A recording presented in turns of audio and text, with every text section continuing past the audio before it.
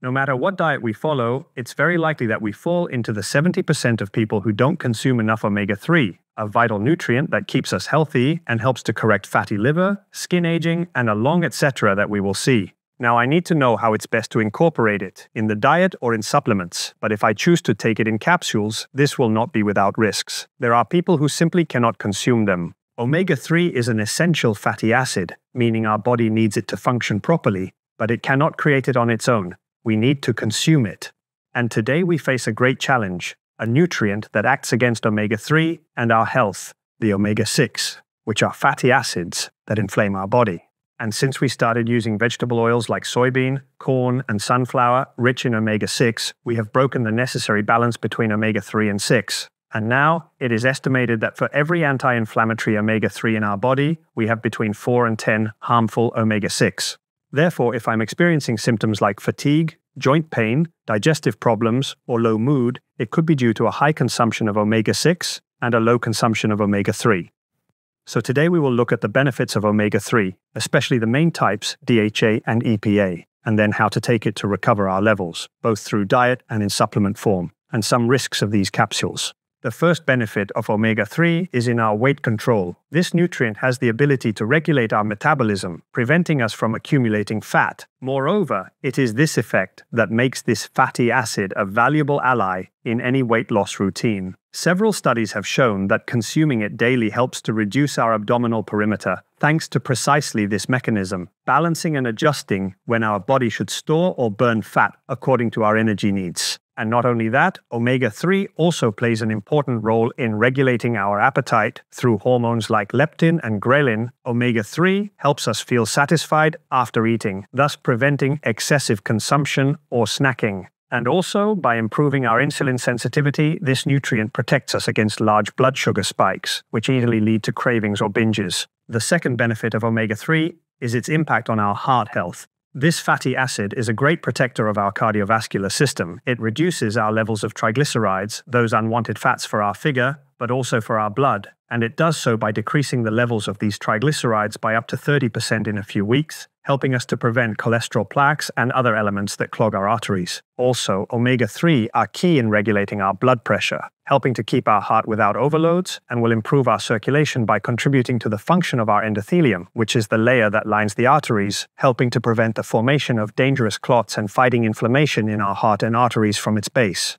The third benefit of omega-3 is its role in our brain health. In fact, this fatty acid can be considered the building material for a healthy and active brain. Omega-3 makes up 20% of all the fats in our cerebral cortex. So, it's no wonder that we've seen in many studies that it helps to improve our memory, speed up thinking, and act as a shield against our cognitive decline associated with age.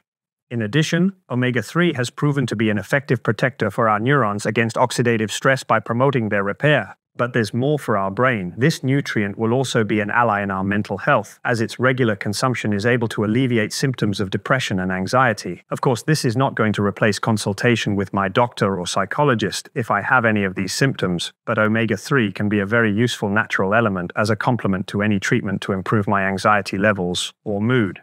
The fourth benefit of omega-3 is in our eye health. These fatty acids combat oxidative stress caused by UV light from the sun and other environmental factors that spoil our vision, and have shown that they can reduce our risk of suffering from cataracts. And not only that, omega-3s help protect our retina, which is the layer of our eye responsible for detailed vision, something especially useful for people with diabetes, as it helps prevent diabetic retinopathy and preserve vision. Furthermore, several studies have shown that it can help reduce eye pressure, a key factor in preventing glaucoma, and alleviate dry eye syndrome, as omega-3 helps regulate our tear production. Fifthly, we have the anti-inflammatory effect of omega-3. This nutrient can be considered as the great firefighter of our body, as it helps to extinguish our inflammation and prevents it from spreading and causing greater damage. We know that chronic inflammation, little by little and silently, lays the groundwork for some diseases in our body. Without going any further, we have seen that the consumption of omega-3 reduces inflammation and pain in diseases such as arthritis, to the point of needing lower doses of anti-inflammatory medications, which for all those people who live with chronic inflammation and pain translates into enjoying their daily activities with greater ease and less discomfort. And not only that, this nutrient can also protect our digestive system by helping to reduce its inflammation, especially in those who have irritable bowel syndrome, Crohn's disease, or ulcerative colitis. Sixthly, we have the benefits of omega-3 in our skin. Indeed, this essential nutrient will help us to preserve the firmness of our skin and combat the signs of aging. That is, it will not increase our collagen and reduce our wrinkles, but we have verified that it protects our appearance from the damage of oxidative stress in our day-to-day, whether from the sun or pollution. Now, if we talk about its anti-inflammatory power, omega-3 has been successfully used to alleviate inflammatory skin conditions such as eczema, psoriasis, or acne outbreaks, reducing redness, itching, and regulating sebum production. Seventhly, we have the benefit in our immune system. These fatty acids not only calm excessive inflammation, which is a key component of many chronic diseases, but they also strengthen our natural defenses against pathogens and diseases. Without going any further, a study published in the Journal of Leukocyte Biology reveals how omega-3 makes our defensive cells, such as lymphocytes and macrophages, improve their ability to respond to threats, something essential if we want to maintain an alert and effective immune system. And now that I know the benefits of omega-3 in my body, before I tell you in which cases we should take supplements and their dosage, we need to know the risks these capsules have for our health and why not everyone can consume them. First, we know that high doses of omega-3 can cause bleeding in predisposed people, especially if they take anticoagulant drugs. Second, in some people, omega-3 supplements can cause diarrhea and heavy digestion and even experience reflux. This is due to the high fat content of omega-3, which makes it difficult to digest. Third, we have seen interaction with various drugs such as antidiabetics, anticoagulants, or for hypertension. So if I take any medication or suffer from any disease, I should consult with my doctor if my intention is to incorporate omega-3 as a supplement into my daily life. And now, how do we ensure a good supply of omega-3? First, the omega-3s we need, and that will give us the benefits we have seen, are EPA and DHA, which are found in oily fish and some algae.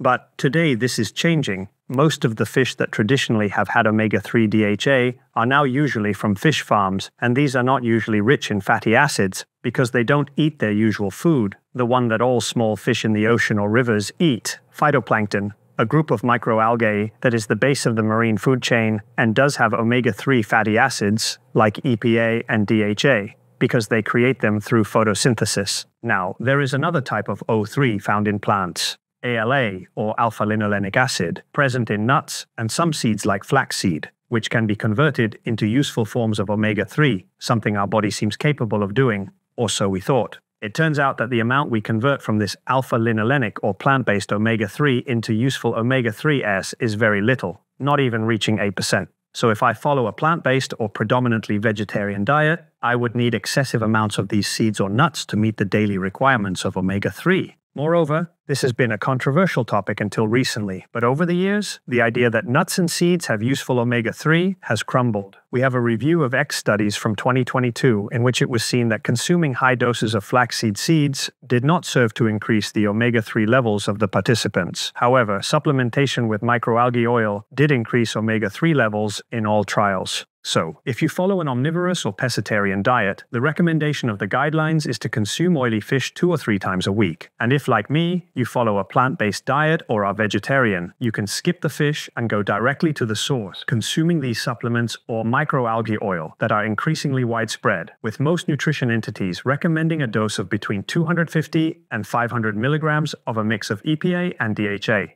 But above all, the most important thing for my health and for my O3 levels will be to stay away from vegetable oils such as soy, corn, palm, or sunflower rich in omega-6, increasingly present in stores and that I do not want at all in my body. And thank you very much for staying with me until here. Tell me, do you take omega-3 supplements or do you cover it with your diet?